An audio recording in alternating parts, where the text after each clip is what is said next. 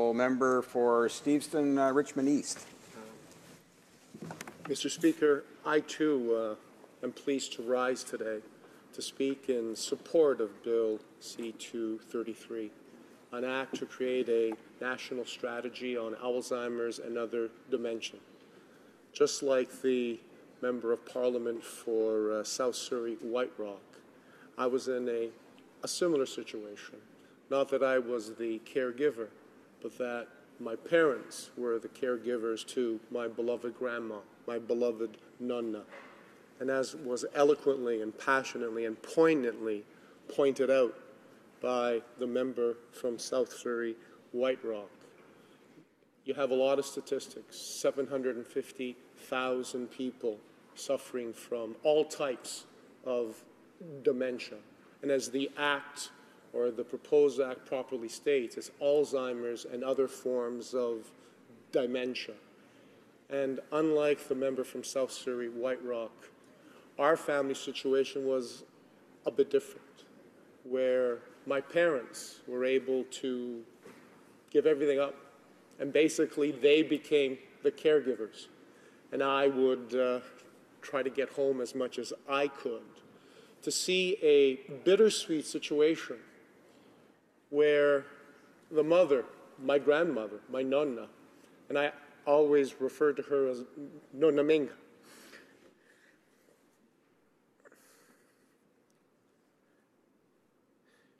because as a little boy, I wasn't able to say her name, Domenica.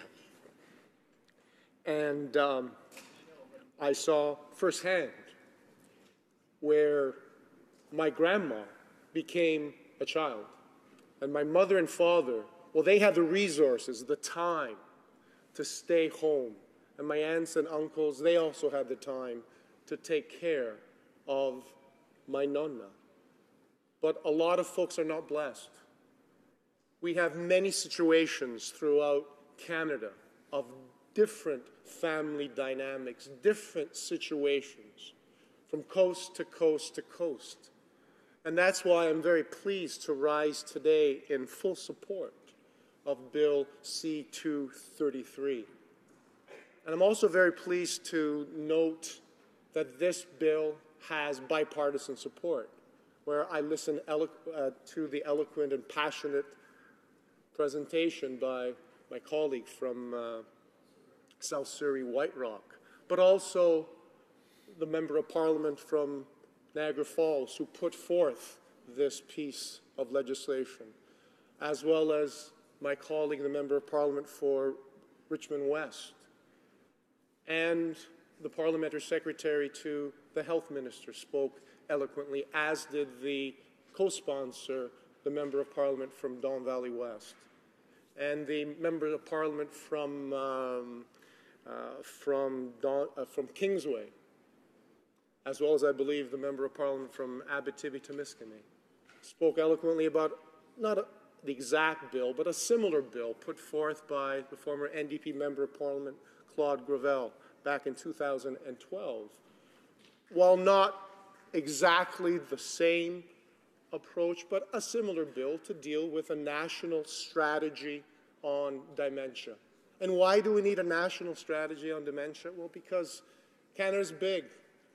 And I'll talk about it, as others have, about the elements of the bill, where after 180 days, the health minister, she will put forth a conference bringing experts from all the provinces and territories, from all the stakeholders and people, where also there will be an advisory board of no more than 15 folks from, once again, different sectors of Canadian society that will advise.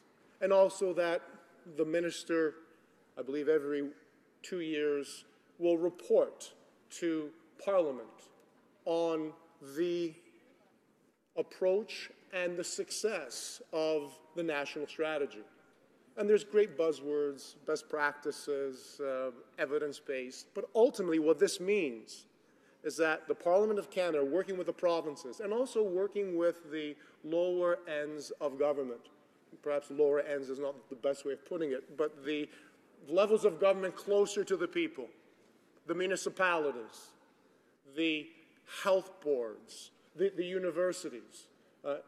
In my riding of Stevetson, East Richmond, we have Kwantlen College, where they're also doing research. And one of the things that is important, that yes, we need a national strategy to deal with the folks that are suffering from a horrific, horrific disease.